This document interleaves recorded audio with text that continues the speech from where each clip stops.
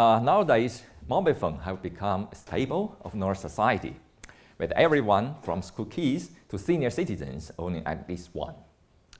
For a long time, battery life is the bane of smartphone owners everywhere, and high power consumption of electronic components in mobile phone is the root of the problem. If you look at the size of first generation of mobile phones, it's beyond the imagination of teenagers. It was really expensive, and the talking time was only 30 minutes.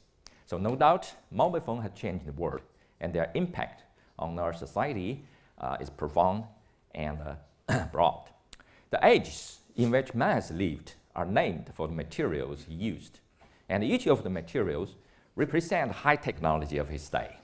If we assume that mobile phone, the advancement of mobile phones at a fast pace, and a natural question is, what is the future mobile device technology?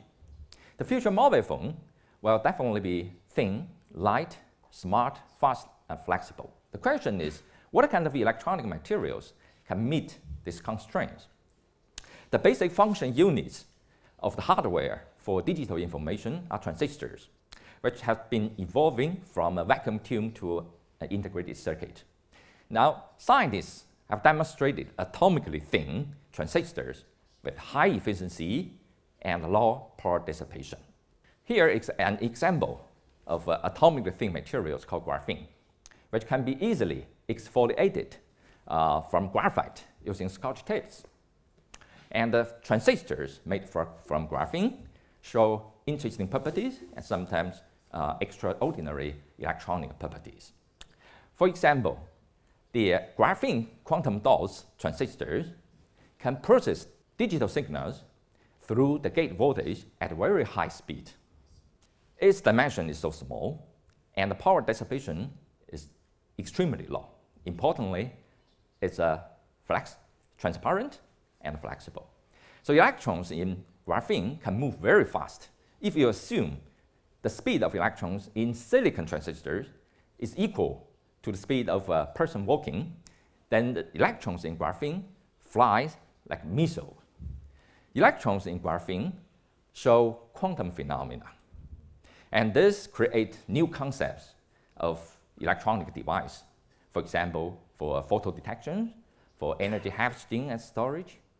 The qubits in the graphene nanoribbon controlled by the gate voltage underneath are ideal for quantum computation. The power consumption of electronic components can be largely reduced if superconductor wire are used.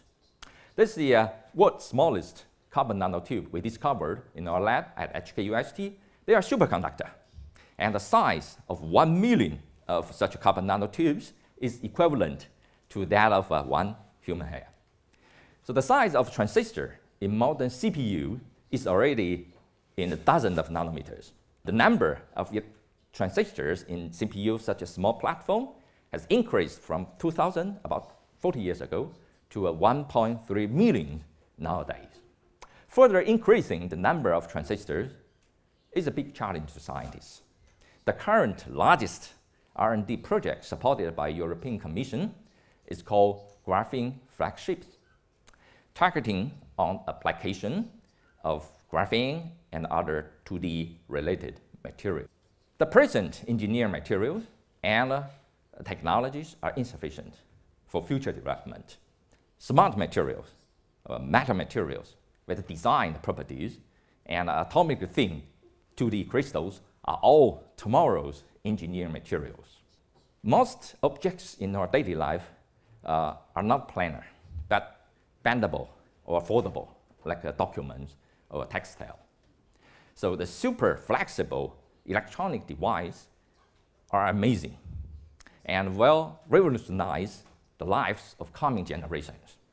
So we believe the 2D materials we're currently studying will have a great potential for technological applications, not only in flexible electronic devices, but also in biological, chemical detections, energy storage, like solar cells and batteries, and etc.